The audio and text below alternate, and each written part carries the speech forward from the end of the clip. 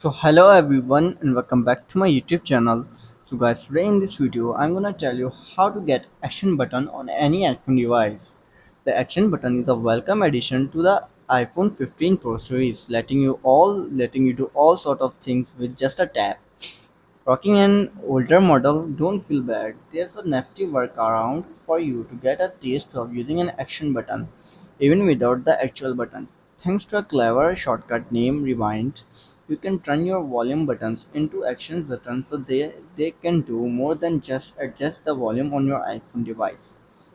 Things requires to get action buttons on your iPhones are to convert your iPhone volume buttons into action button. You will need the software magic of shortcut. Fortunately, most iPhones model can use these features if it runs at least iOS 17 or iOS 13. First of all, simply you have to go to Candlecode.com website and download this rewind shortcut. Simply go to your Safari and search Candlecode.com. Now you will have at this interface.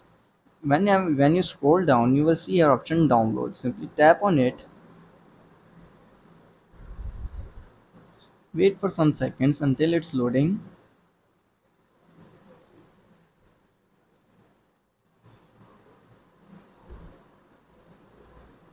Now tap on add shortcut. Done. Once it's downloaded, simply tap here. Tap here again. Now tap on that tap pause and here. Now tap on rewind. Now select the button like I am selecting volume up.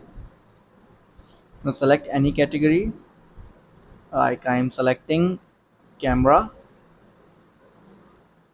Now select any camera photo like I am selecting back camera.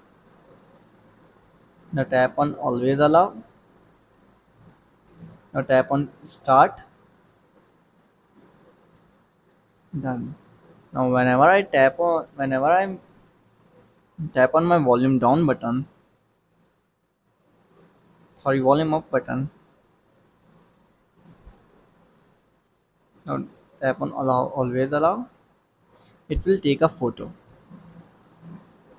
Tap on always allow. You can see here the photo.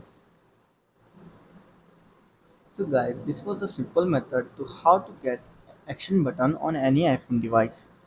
If this video helps you, then make sure to like and subscribe my YouTube channel for upcoming videos, and thanks for watching.